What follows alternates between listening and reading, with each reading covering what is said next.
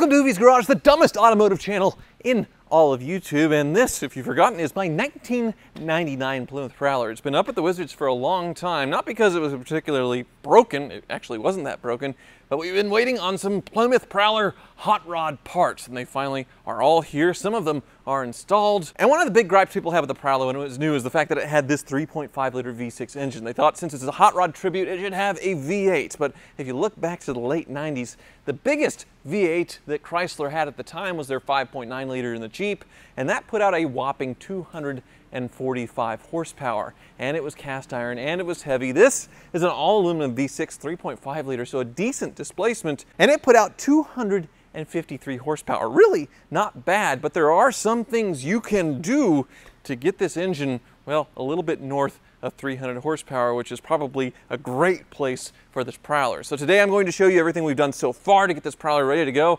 Hasn't been that much, and then we're going to do the one thing that they say can completely transform these cars, the best thing you can do for Prowler performance. But first we're going to do a Hoopty Fleet update with the Wizard, Wizard?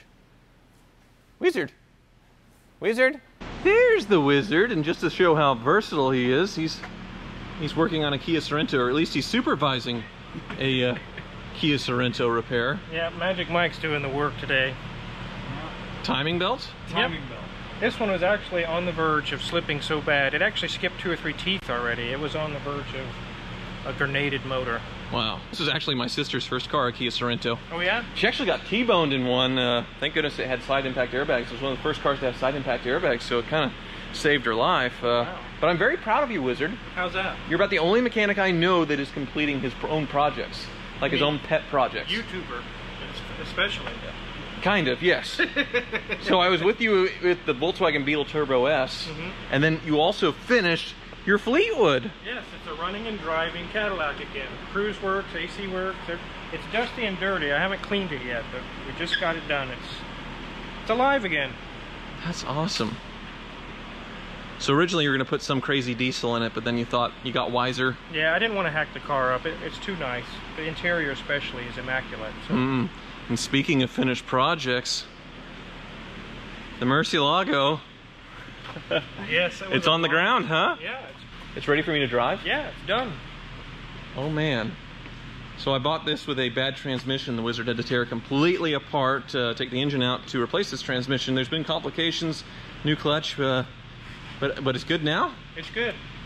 All right. Shifts good, drives good, everything works. It's ready to rock. We'll have to save that for the next video, but I'm going to be driving this today, for sure. And next hit under the plastic is the DB7, which had a great result on cars and bids. $34,000. $34,000? Yeah, I actually might have made a little money on a car, which never happens. Not very much money, don't worry, but it's off to a great home. I'm definitely going to miss it. You've taken care of all the other little odds and ends. It's freshly serviced, so... Service ready to go, too. Ready to go. And the front end on my 51 Woody is back together as far as the headlights. The wiring's going well? Wiring is done pretty much in the engine bay. We've got the interior apart. We're working our way towards the back of the car. Yeah, this looks way better. Way better. Yes. So what's the story with the speedometer? Because it was going cuckoo for Cocoa Puff. I'll show you. So there's an internal drum inside of there, and it's all the bearings and things are broke, so it just... You can just keep going and going and going, and... It just goes crazy. Probably can find a good used one. Yeah, I'm not too concerned about the mileage or whatever it says on there. That's not going to make a big difference, so... Yeah. Okay. Well, the interior is still apart, but you can see all the new wiring going in. That way we don't have to worry about this kindling. Yeah, we don't need to burn it to the ground. Oh, and look at that flathead. I can't wait to fire it up. It's a beautiful engine. Yeah. So let's go talk about this Prowler, Wizard. All right. So I got an incredible deal on this Prowler, only $16,000 and some change, which made it the cheapest Plymouth Prowler in the USA, and it didn't have too many needs as far as maintenance items. It's actually in pretty decent shape. Yeah. Yeah, you did the timing belt just as a preventative. Timing belt, water pump, valve cover gaskets, and did all the fluids and service on the engine. You can see the sway bar links we did down there. We upgraded them to the metal ones that are not going to fall apart like the old ones did. Yeah, that's a slight upgrade there. The old ones looked awful. And then there was a window regulator that was messing up. Here, it's been sent off and repaired, and back together, and it works great now. Awesome. So that's all the repairs, but now the Plymouth hot rodding has also begun. That's why this panel is off. You can see not only does it have a performance intake on it, but also this is the engine computer, and we sent that off for a tune, which is supposed to gain something like 30 horsepower. Additionally, there's a transmission tune you can do as well that makes the shifts, the auto stick shift a little tighter, so that should help with acceleration. And there is an exhaust that was installed as well? It's on, yes. Yes, so an exhaust as well. The goal is to get it a little over 300 horsepower, which is great.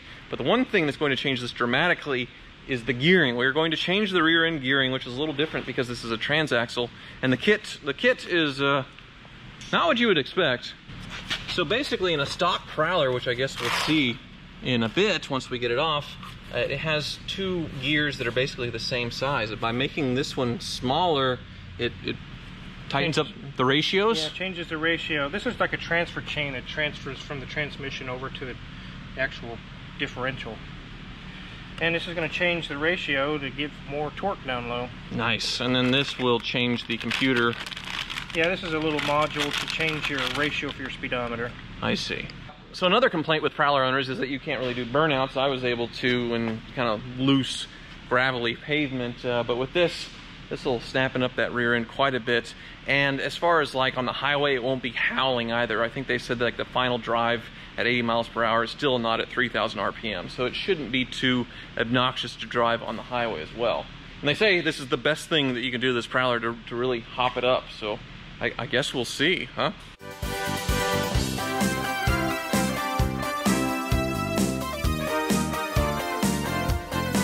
So there's the bottom end of those new sway bar links. Yep, no more rattling now. Looks very nice. Leading back to this exhaust, which definitely looks the part. Yep. You said it's a little quieter though, huh? I think it's actually quieter than the original, but it has a deep, low drone now and not real high pitched. I think that was the goal. Nice. Well, I'm excited to hear that. And back here is the transmission. So the Prowler, as I covered in the first video, is actually a pretty innovative vehicle as far as its mounted aluminum construction, its rear-mounted transmission. It just looks retro from the outside, but it's actually a very advanced car. And somewhere inside of this transaxle, I suppose, is the gears we're looking for, huh? I'm gonna remove this cooler, and then this case with these rusty bolts you can see, that's where the chain is at. All right. Pretty simple, really, not too hard to get to. Go get a drain pan. You want me to help? No.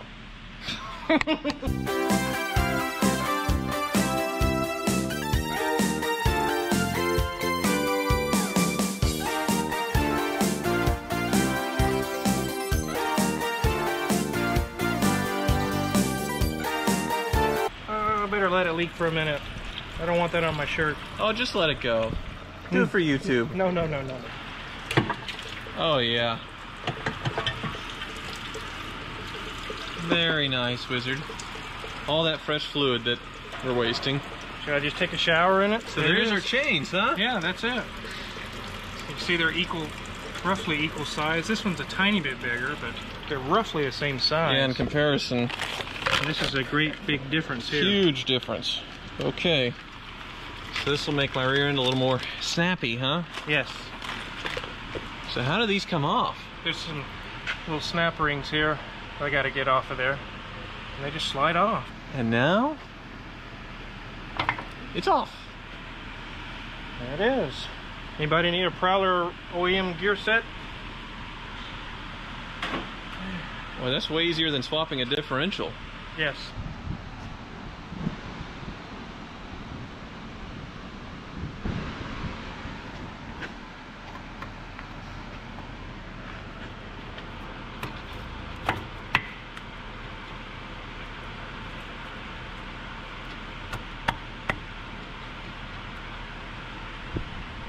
Okay, seems like that one needs to go a little deeper, huh? Yeah.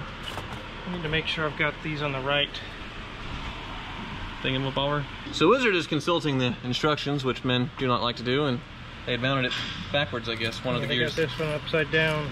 Ah. There we go. There's a diesel getting after it. Okay, now it should go in. Yes? I'm just making sure everything right. It should.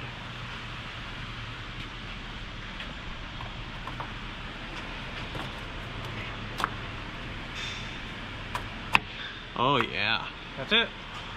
Beautiful. No gasket, just Nope. Just silicone. Siliconed it on from the factory. Okay.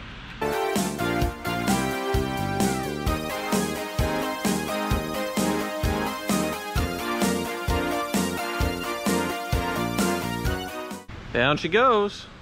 Yep, we'll start it up and check the transmission fluid and refill any of that we lost. And you can go out and try it out. That only took about 30 minutes. I'm gonna charge you 2 hours. Okay, well, here is the transmission computer, which I guess is where the wiring goes, that little adapter or whatever. Yeah, isn't that an odd place to just random computer placement? Huh, yeah. Made it easy to remove, to send off to get tuned, huh? Yeah, well, the dipstick's down here under the carpet. Okay. Remove this plug. There it is. How about that? You check it running? Yeah, it has to be running. I guess I can hear this exhaust for the first time. Huh. Isn't it quieter? It is a little quieter, but it is definitely meaner. Deep. Yeah, I got a growl. Well, this is a little different than what I'm used to with the Lamborghinis and the BMWs. Just a very simple but interesting car that, well, it's not hard to fix. But these things are awesome. All good? Yep, I'll let you drive it and see what you think, and then we'll put on the electronic module later. Make sure everything's good to go before we start cutting and splicing. Well, he wouldn't let me work on it, but he'll let me test drive it. Yes.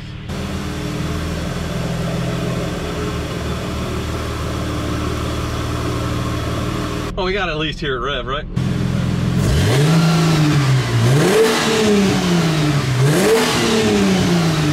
Definitely sounds meaner. Yes.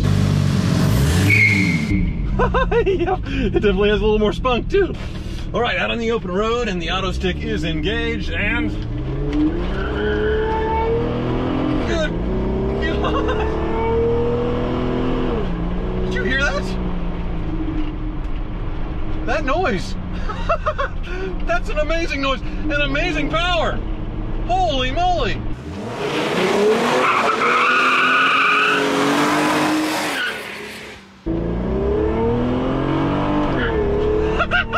One-two shift actually squeaked the tires. Are you serious?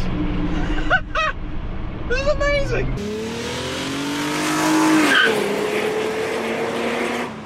One more time, downshift.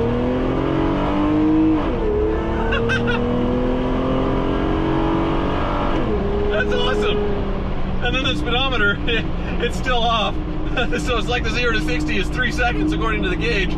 But obviously not. It is way faster and way more fun, but it's not hypercar fast. Oh my goodness. All right, so auto stick engaged. Let's see if it'll do a burnout on normal pavement. Oh yeah. It's amazing. We're already at 60, now 70, 80, which obviously not true. I almost don't want to fix that because it makes me feel really studly in this purple Prowler.